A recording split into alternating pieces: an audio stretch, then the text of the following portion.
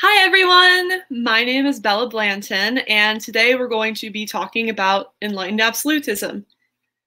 So, if anyone's here, can you just drop an emoji in the chat for how you're feeling about Enlightened Absolutism? Or like maybe you can even like comment like where you're at in the course, and I'll get back to that as soon as we get started here. So, Enlightened Absolutists is what this presentation's on. We're going to move into it.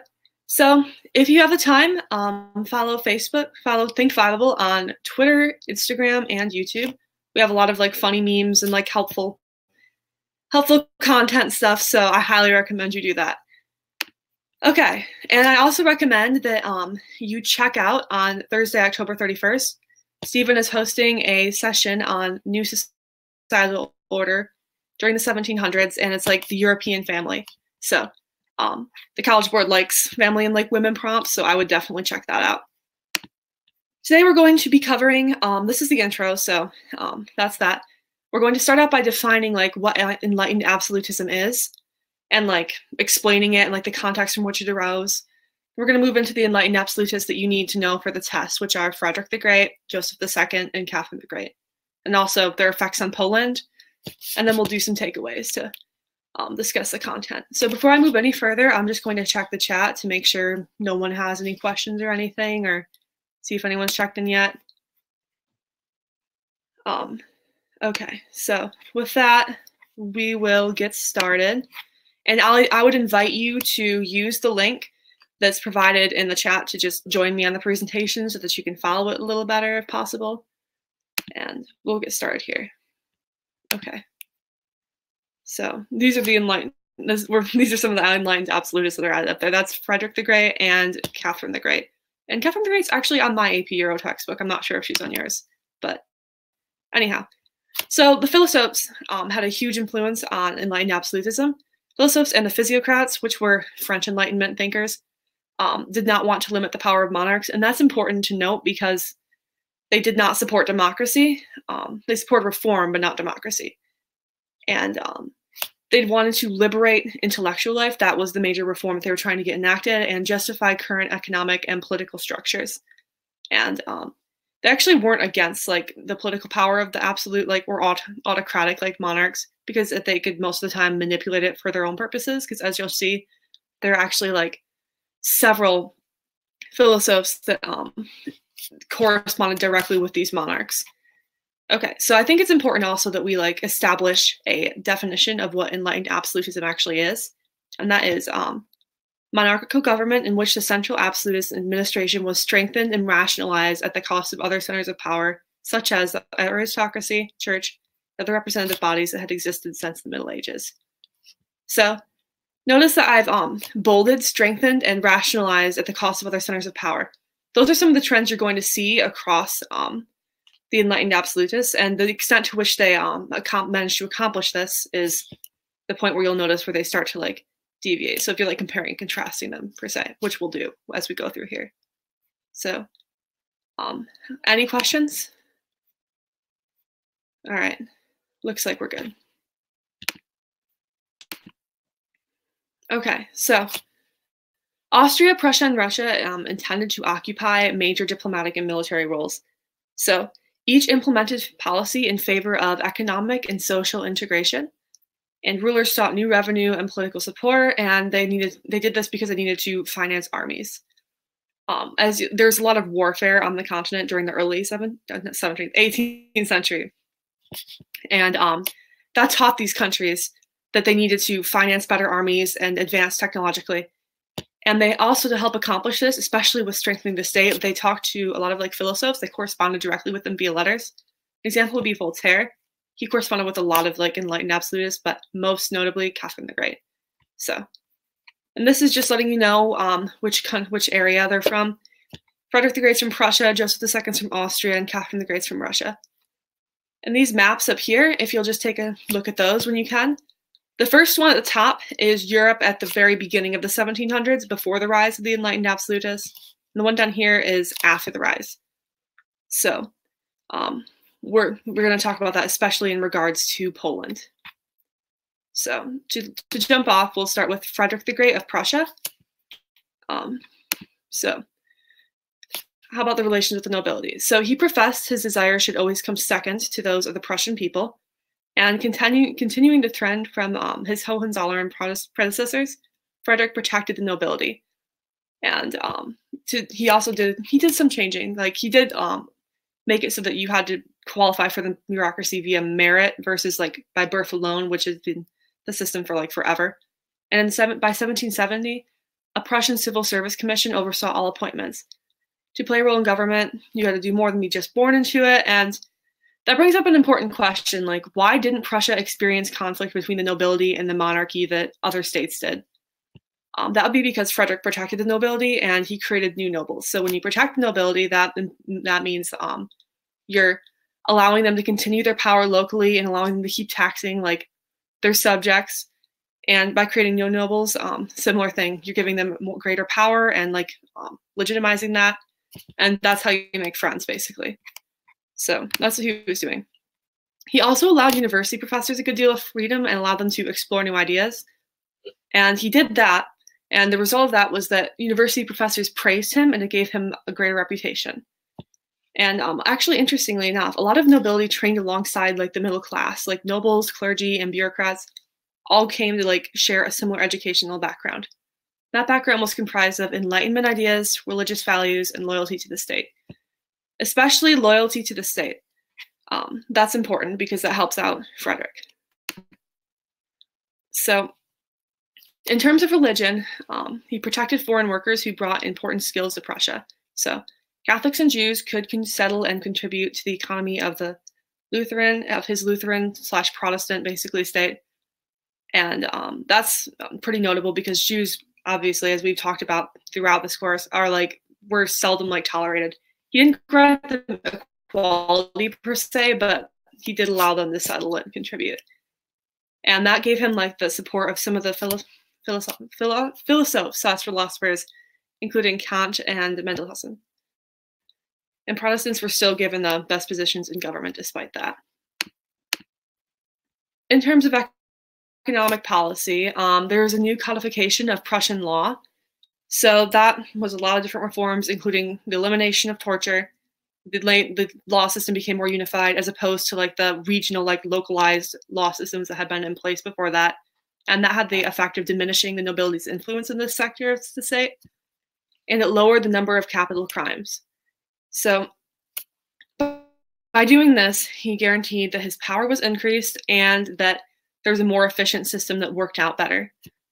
And 18th century warfare, we'll also talk about this in relation to law, it hurt Prussia economically. So Frederick sought to like enact policies that would fix his country's economy. They were like more interventionist as opposed to the previous policies, which had been less centralized. So imported workers, that was what we just talked about for a second ago in terms of like the Jews and the Catholics. And peasant migrations, he allowed them to migrate between areas in his state to contribute to different economies and strengthen them. And there's a land mortgage credit system that's introduced, and that involved raising money for agricultural improvements. And as food production improved and increased, so did the prosperity of the state. So despite the reform, peasants were still hurt by Frederick's taxation. So why would he have this taxation? He wanted to maintain the support of the nobility. By allowing them to continue to tax the peasants, he kept them in good graces and as friends. So that was very important for him to maintain his power, as you'll see when we contrast against Joseph II.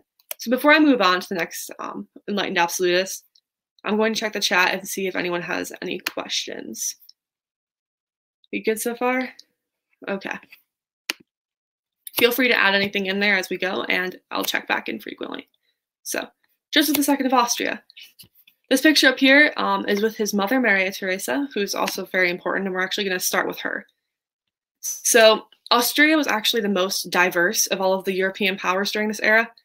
And during the War of Austrian Succession, Maria Theresa granted the aristocracy considerable independence, and that kind of connects to the fact that Austria was diverse. When you have a lot of diverse people and you're encompassing them within the state, it's difficult to get them all to obey laws and support your authority. So to make sure that she remained actually a ruler and wasn't like disposed or anything, she granted the aristocracy in Hungary considerable independence. which Joseph II would later diminish. And some of the other steps that she took to increase royal power are also important to Joseph II's rule. Tax collection was reformed. Everyone paid, including the nobles and the clergy. So back in like the Middle Ages, the nobles and the clergy never had to pay, so that was a very important like difference. And she also established councils to deal with government problems. That's playing into like the bureaucracy, increased access to local education, and allowed the bureaucracy to interfere in the affairs of nobles, limiting the amount of work that they could impose on the peasants, which was pretty fair of her and kind of distinct for the period. So we're going to move into Joseph here. So his reforms were, by comparison, a lot more comprehensive. Territorial expansion into lands occupied by Poland, Bavaria, and the Ottoman Empire was among his greatest goals. And he also wanted to actually reduce the freedoms of the Hungarian nobility, which had been allowed by his mother. And he restructured the Hungarian government at the local level to increase his influence. So he's basically sending his people in on the local level and like requiring, for example, that they speak German instead of Hungarian in government matters. And that's important because then by switching the language, you're switching who's in control of the negotiations to an extent. So sorry guys, let me add this in here real quick. All right, so church reform is also important. Maria Theresa, who was a Roman Catholic, did not allow the church to control the state, which is distinctive because the church traditionally played like a huge role in the state. And she was also opposed to religious toleration. So that's a huge difference between her and Joseph II. Joseph II, by comparison, was Roman Catholic as well, and he supported religious toleration. And by doing this, he extended freedom of worship to Lutherans, Calvinists, Orthodox Christians. They could, among other things, they could worship, participate in commerce, become involved in the public service, all important things. He also wanted the church to submit directly to the state, and that's probably one of his most important reforms. Bishops could not establish direct communication with the papacy, so they had to go through him. So that's making him the middleman and making him, granting him greater power over the church. And he actually dissolved over 600 monasteries, which is a lot. Some of the monasteries are still in place and they're still very pretty, but he dissolved them during this era. So he also changed the methods of training for the priests, and Roman Catholic priests basically became royal workers. So they worked for him and not the Pope, and that's important because you see, as through these steps, he's taking greater and greater control of the state. This policy is called Josephinism, and the main thing it took away was any independence that the church had previously enjoyed was now pretty much eliminated or severely restricted. Okay, he also wanted to improve his country's economy, like the rest of the Enlightened Absolutists. So to do that, he abolished internal tariffs and improved infrastructure.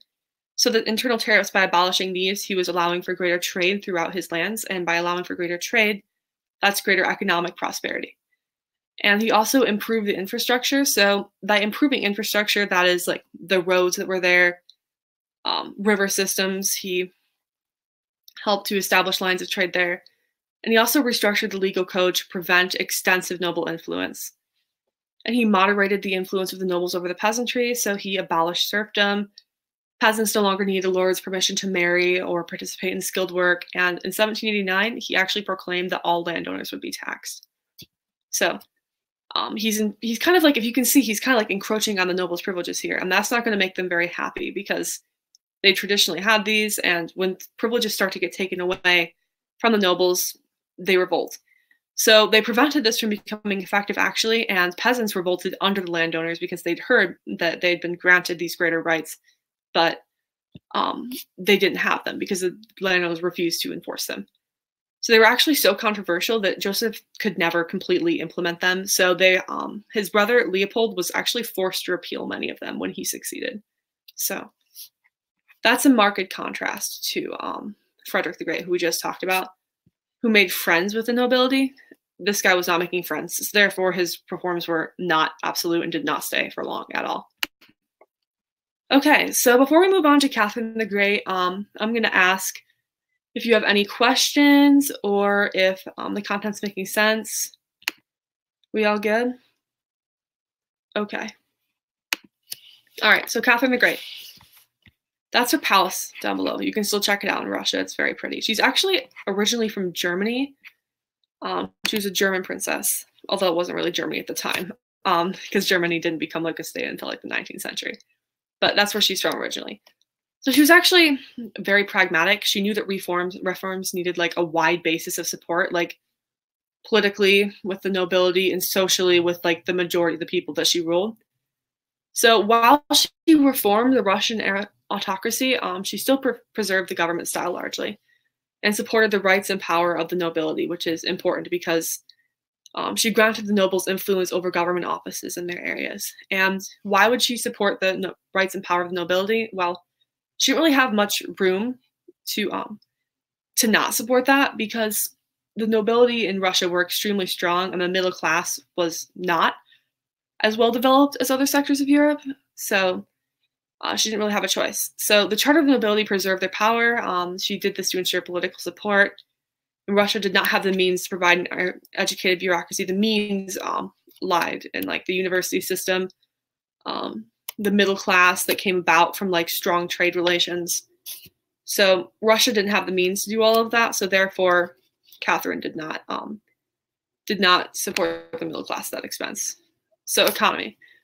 Catherine wanted to strengthen the economic reforms implemented by Peter the Great. If you'll remember, Peter the Great established his city of St. Petersburg on a warm water port. And that's huge for Russia because by establishing these warm water ports, they're gaining access to trade on the continent and in other areas around the world. She also sought to suppress internal barriers to trade. Those are like generally like tariffs and stuff like that. Exports increased, so the quality of Russia's production was going up. And she also allowed for Russia's small middle class to grow, which is interesting, but kind of predictable at the same time because the small middle class was located in the cities, and they were the ones that were actually facilitating a lot of the commerce that Catherine was promoting. She also corresponded with the philosophers and balanced reform with conservatism. The nobles did not cede power, so she preserved serfdom, basically. But at the same time, she tried to expand the Russian state. She did this by strengthening diplomacy with nearby areas, and Russia continued to pursue those warm water ports at all costs.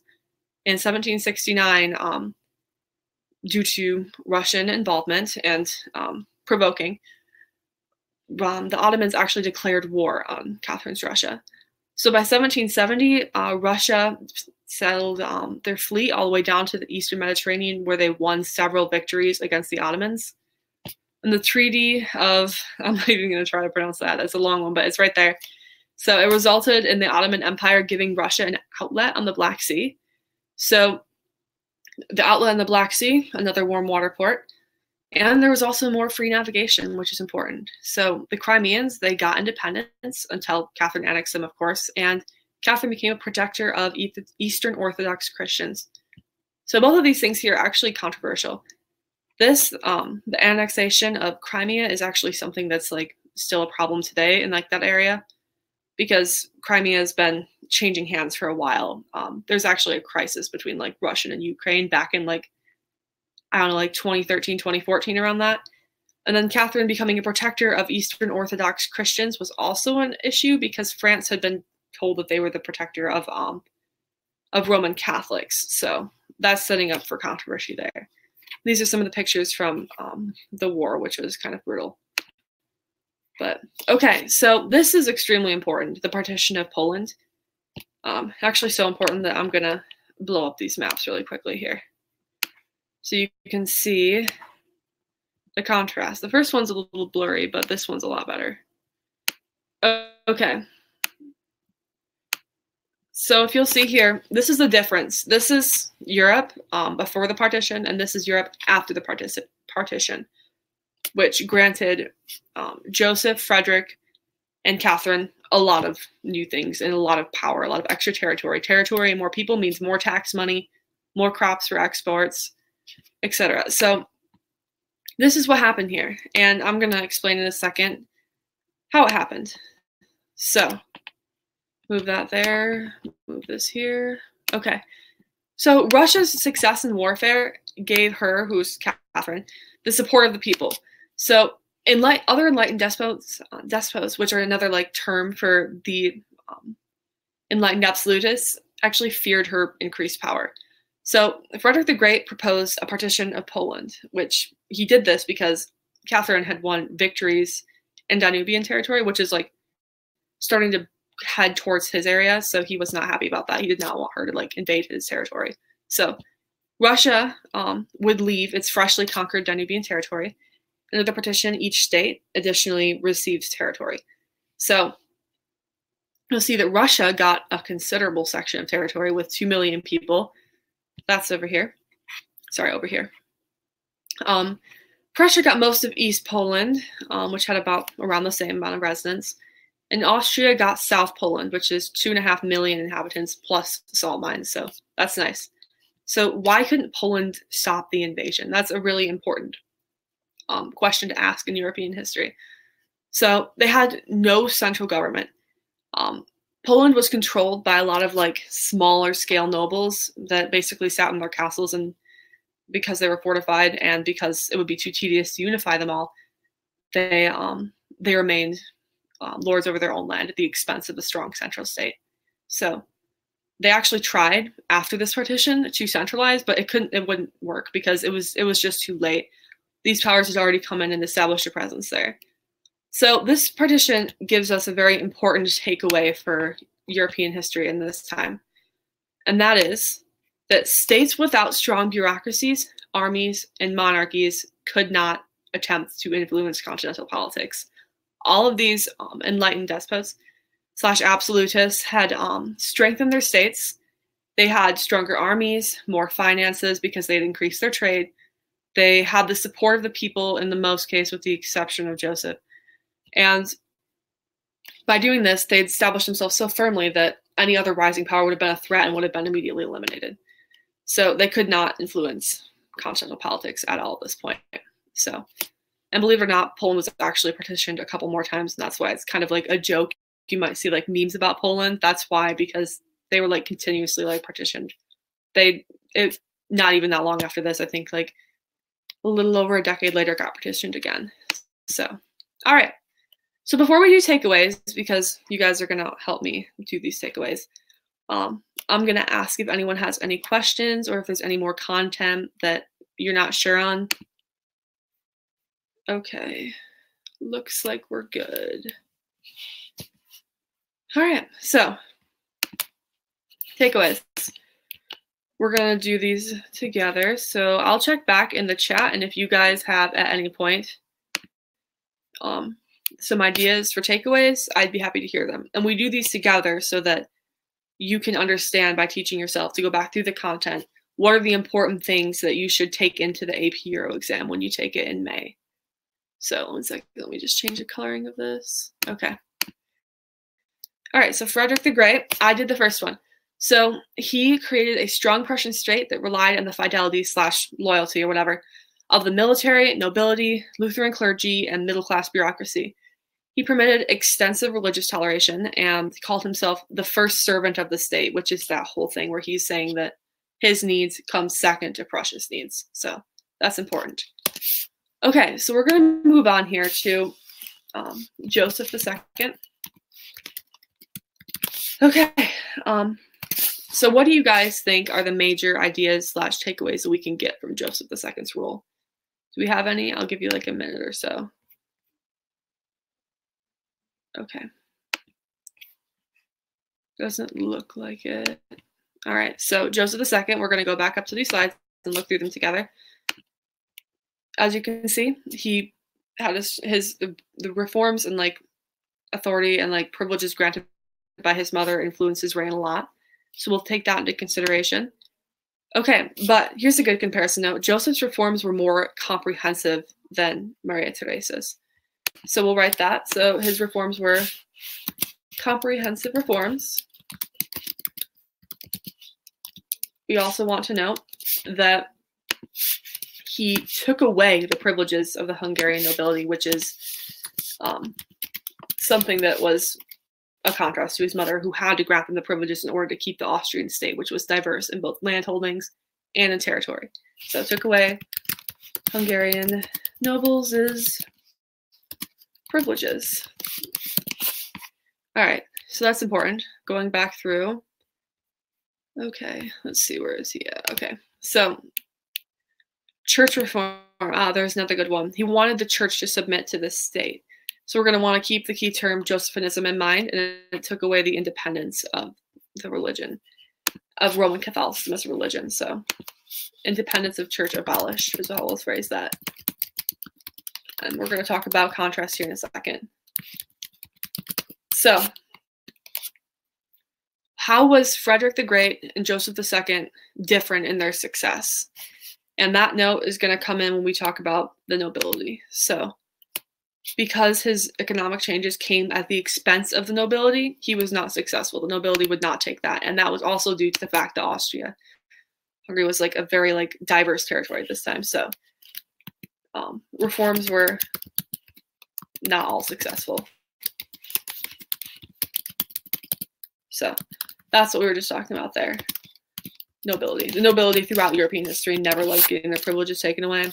They'd always pull out these like ancient doctrines from like the Middle Ages saying, well, you gave me this privilege, so you can't take it now. And then we're going to talk really quick about Catherine the Great. So Catherine the Great's reforms, also very important. Also interesting that she's a strong like female ruler during this period, as was Maria Theresa. So as you'll see here, the Charter of the Nobility, this is preserving the power of the nobles. So she sought to preserve the power of the nobles. So we'll note that.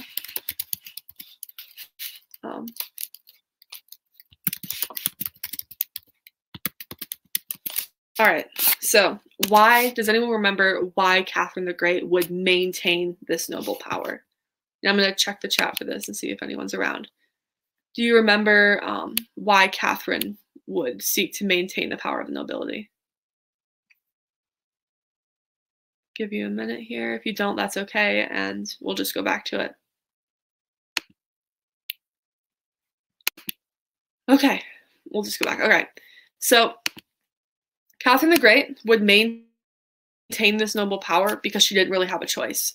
Russia had a very strong nobility and a very strong autocratic tradition. They did not have a strong middle class because there was not an established like university system to support that. There also wasn't like the burgeoning like trade that you would have elsewhere, like in lands that were more central to the continent and had like more connections. So she sought to maintain noble power because of a lack of bureaucratic staffing, and that is the lack of like the the educated middle class that is so central to the staffing of bureaucracy. At the same time, Catherine also couldn't afford to finance a whole new like bureaucratic like nobles of the robe / nobility that were like established by her and or like bought by her through like privileges and stuff like that. And she also couldn't like afford to like pay for like an entire like state army. So because of that, she had to maintain noble power, and that is in the Charter of the Nobility, which is granted here. See, economy. Oh yeah.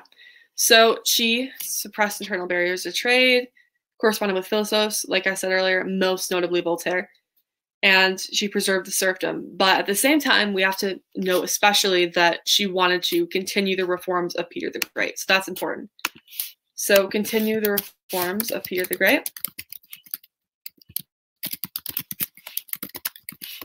All right, so going on off of that, how would she do that? Well, she would have to basically make war because no one's going to grant this territory freely.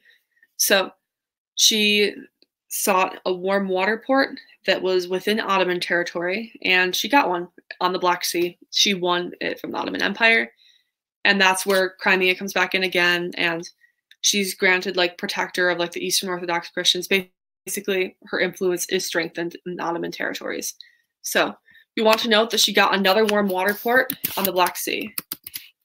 That's important because that'll help her trade in Eastern lands, which have historically been very lucrative in terms of financial gain. Okay. Let's see here. I think that's about it for Catherine. Okay, so this is a very important takeaway you should get from this. The partition of Poland is like the first partition of it anyways. So her success in war against the Ottomans was what gave her the support of the people and the corresponding fear of the other Enlightened Absolutists, Frederick, Joseph, all those guys. did not like this because she was getting close to their lands by expanding that way. So the other enlightened autocrats feared her. So I'll just label this the partition of Poland, because the partition of Poland came about largely because of that. So partition of Poland. All right, so first off, we need to know what they gained. And they gained a lot of territory, a lot of people, salt mines, and it came at the expense of Polish nobles. So I'm going to put that down. The expense of Polish nobles, because they were not centralized. That's important. Centralized states in Europe, for the most part, have greater success. And that's kind of obvious because when you have a central power, they're able to delegate responsibilities better. They have increased finances so they can pay for a better army. It's not regionalized. There's no internal strife to deal with as much. So Polish nobles lost territory.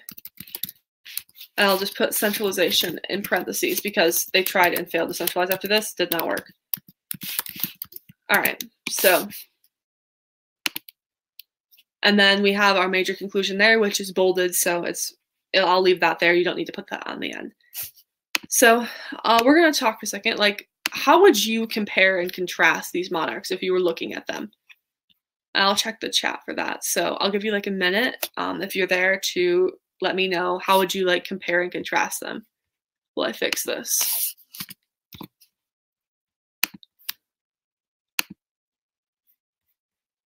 Okay. All right. So to compare and contrast them, that would be how successful were they is a question you'll need to ask. I'll just make it under questions category for you to reflect on later. Success is a question. How successful were they? Why weren't they successful?